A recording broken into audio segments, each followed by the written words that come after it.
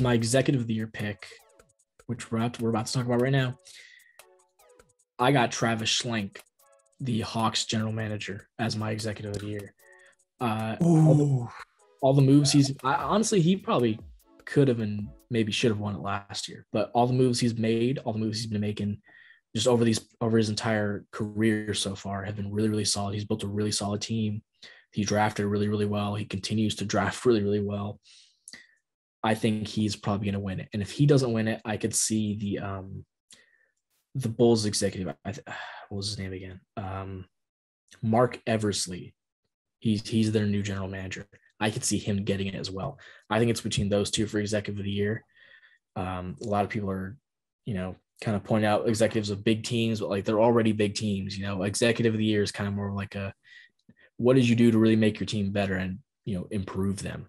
And so, yeah, I think it's between Travis Schlenk and Eversley. Yeah, this was one of the ones I kind of really couldn't come up with, to be honest. I was just sort of like going with Pat Riley, to be honest. Yeah, no, that's a good one. Especially with that Kyle Lowry trade, right? They didn't make too many big losses over there. I mean, yeah, Goran Dragic, he's a really good guard scorer for them, and Precious Achiuwa as well.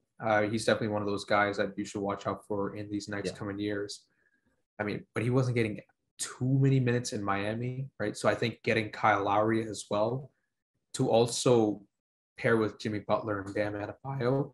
Now you can have Jimmy Butler a bit more off ball and have Kyle Lowry sort of being one of those main playmakers as well. And Kyle Lowry does also add some defensive identity to that team, especially in the paint. He'll definitely be one of those guys that, will definitely cheese your team. Everybody's complaining about him, but this guy, he draws those charges. He got that good footwork. He gets them really easily, right? And I think that this Kyle Lowry move is really going to help propel the Heat up there, especially now that Jimmy Butler will have a lot more freedom offensively, right?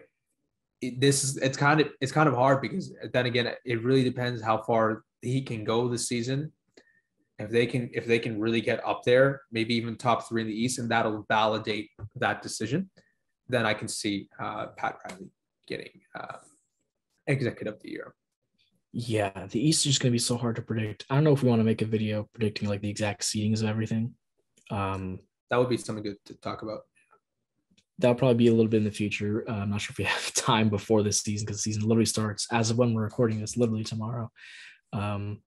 Yeah, that's it. Pat Riley is a good pick. He's a great pick every year. I mean, he has a chance every year. Let's be honest. Yeah, he's just consistently great. Right? Yeah, he's a consistently just great general manager, and he does a lot for that team. And in my opinion, I mean, if you had to ask me right now, who are the top 4 teams in the East? Man, I mean, Brooklyn, obviously, the Bucks. I'd put Atlanta in that conversation seriously, and I'd probably put the Heat in there as well. I think if any team's going to fall, it's probably going to be the Sixers, but that's kind of a different. I'm kind of surprised that you actually don't have the Sixers up there in your top 4. I just think that they need another. If they're not going to get anything back for Ben Simmons right now, they need somebody. But as long as Ben Simmons is still on the team, and like you said, if you expect them to sit him, I think Embiid will be having a lot of great performances, but I'm not sure if it'll help them win a lot. They need to depend a lot on Tyrese Maxey, on Doc Rivers actually coaching throughout the regular season, and just they have to rely on a lot of people stepping up. And I'm not sure if off the bat they're going to be great. They might gain some steam down the road as they go. I could definitely see them. I definitely think they're probably top 5. I think the top 4 teams right now are so locked and loaded and just ready to go off the gate. Yeah. And they're all hungry and they all want a top seed, except for the Nets. I think they really don't care. But the rest of the teams are really hungry. They want a top seed. They want home court advantage to the playoffs. And I could definitely see a lot of our dark horses for all of our awards being picked, right? Mm-hmm. Looking back, I think Trae Young, I probably should put Trae Young in my top 3 because now I'm thinking about it. I really think the Hawks might get a serious top 3 seed. And Trae Young put up some great numbers last year. He's going to put up some possibly even Dude, better ones. dropping like 51 in his first playoffs. Yeah. Holy shit, man. That's just, I mean, he put himself in like that plethora of like the elites who've done that. And he's just so young, and that team is just exciting, man.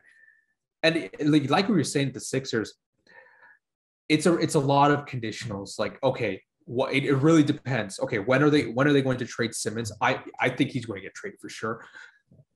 Is he going to sit out? Right. I think he's going to sit out as well. Right. It also depends when they make the trade, who they make the trade for, and also like the amount of time that Embiid's playing. He's definitely going to get more responsibility now. Is his health going to keep up? And you were saying Tyrese Maxey as well. He's going to be inserted into the guard lineup as the starting guard, and that's what I've been seeing.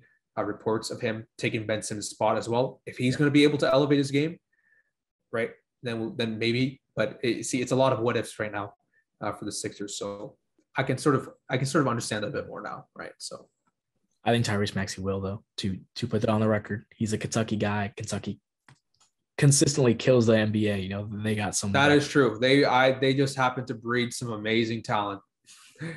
I'm telling you, they don't coach to win in college. They coach to get prospects in the NBA. They do not, you know, they obviously care about winning, but, you know, their main goal, you can tell, is to develop their guys for the NBA. And that's what they do. So any future college prospects watching, if you want to go to the NBA, go to Kentucky. That's all I'll say. I also do want to give one more small shout out. I don't think this is going to happen, but I think he could be in the voting for executive of the year. Tommy Shepard, the executive of the Wizards.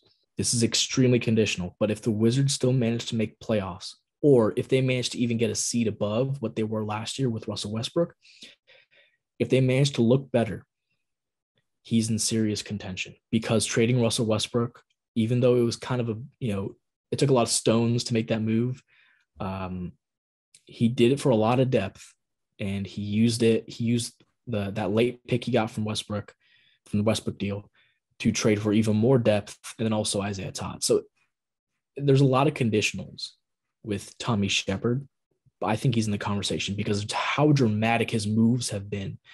And if after all those moves, and signing Dinwiddie as well, if after all those moves, the team is just as good as last year or maybe slightly better, I do think he's going to be in serious contention. Yeah, that Westbrook trade was really surprising. I'm going to be honest with you.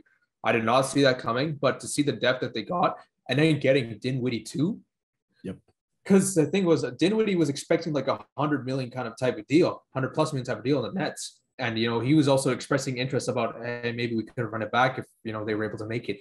But to see him get that deal with the Wizards, that was a really, really good move by them. And also, he replaced Scott Brooks with Wes Unseld Jr., who honestly, just through preseason alone, I've seen so many more improvements in the rotations, in the minutes given, and how players are being used. I mean, Denny Avdia got to post up occasionally, and it led to 2 scores.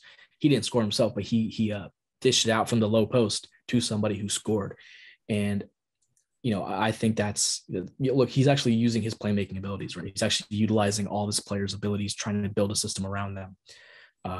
I would have said he's in the coach of the year discussion, but I do not think they're going to win enough games for that. And I also do not think that I don't think he's going to measure up to the other coaches that are going to be in the discussion, because there's so many good coaches. Even if Wes Unseld Jr. is a great coach, I don't see the Wizards making any higher than a 6 seed at all. I think that's the absolute peak. And I don't think a 6 seed is good enough to win a coach of the year. Sorry, I love you, Wes Unseld Jr., but that's the reality. Especially with all these other great coaches out here, right? So, well, at least on the bright side, that's all my bias out of the way. Go ahead, Sparsh. On the bright side, you're not going to have a 4-guard lineup. Yes, that finally breathe easy on that. That is for sure a guaranteed W, and you can rest easy now. So that's good. Yeah, I'm looking forward to the Wizards. I think it'll be fun. But yeah, that's all I really got to say on all the awards. Thank you all for watching. If you watched this far, drop a like, subscribe. There's no way you're not interested if you watched this far. Yeah, that you don't have to. Go ahead, just do it if you want to. You really should. Yeah, that's all I got. This has been Bert. This is Sparsh. And we will see you guys next time on the next episode of the Speak True Sports podcast. Thank you for watching. Take it easy.